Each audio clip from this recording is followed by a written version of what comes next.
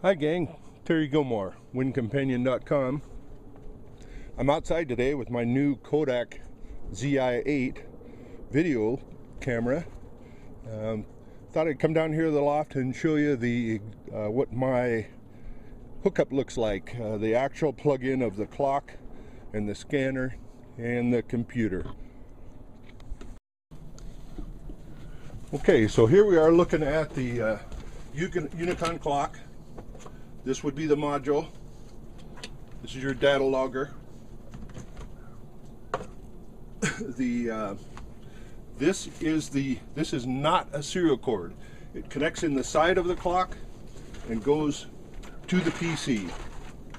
And this particular PC is a laptop with Windows Vista 64-bit. Has a USB cord to a serial cord adapter. So this little short cord that I've got here, this is the Unikon cord. You've got to buy this from Deester or make it yourself, and I do have a wiring diagram for it. But it's a female to female end, and most of your laptops today are not going to come with a serial port. So you have to buy one of these adapters. They're about 30 bucks. I got this one at Radio Shack.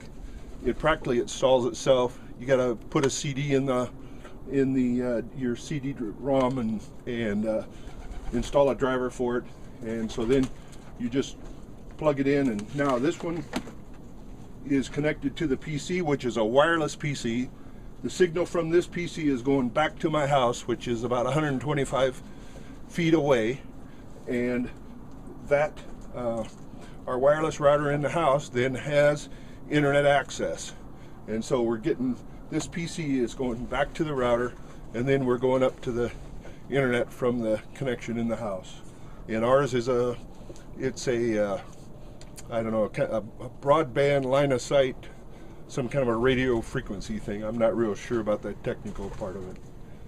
And then of course out the back of the clock, this is a regular serial cord. Now this thing you can buy at Radio Shack or Fry's or any place. And this goes from the back of the clock to your antenna. So that would be your normal setup. So on race day, this is the way you would hook the thing up. You'd get your special Deester serial cord from the clock to the PC. Going to have to use a USB adapter. Plugs into a USB port. And that's about all there is to it.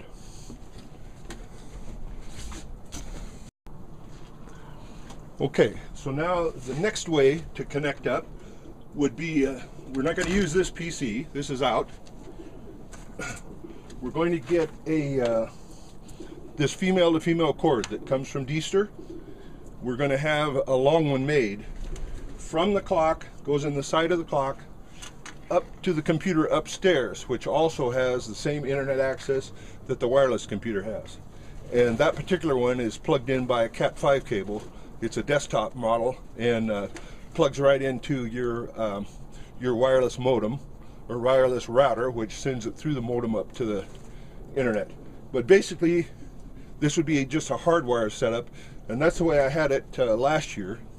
The only drawback to that is every time you got to start Wincom, you have to go in the house, upstairs, over the garage, and turn the program off, down the stairs, back out here, wait for the birds to arrive. Then after the birds start arriving, now if you want to find out how you did, back to the house, up the stairs, over the garage, see how you did. About that time you see some more birds coming, so you're running down the stairs, back out here. So I went and bought me this $399 Dell laptop, and I got it from Staples, and again it's a Windows Vista 64-bit. The machine that's upstairs that we can use the long cord for, it's running Windows XP. So at the moment we've got the thing, Wincom runs on Windows XP, runs on Vista, all the versions up to the 64-bit, and that's about it. So that's really the two main ways, is with a cord or with a wireless laptop. The advantage to the wireless laptop, of course, you can have the race report displaying there and Wincom running in the background, so you're clocking your pigeons and you're able to watch the races live right here on your laptop. Now, I usually keep it in the feed room, but I brought it outside here to shoot this video. Just thought I'd put things in perspective for you. That's the window up over the garage there, and my desktop is just inside of that window. So I have a cord, and now that's that special one that's made by Deezer. That particular one was made by a member of our club, Don Chapin. Anyhow, so I drag it out that window, down the driveway, over here to my loft.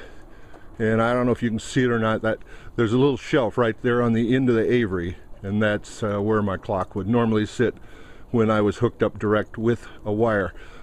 Now, the longest distance I've done those wires successfully is around 150 feet or less.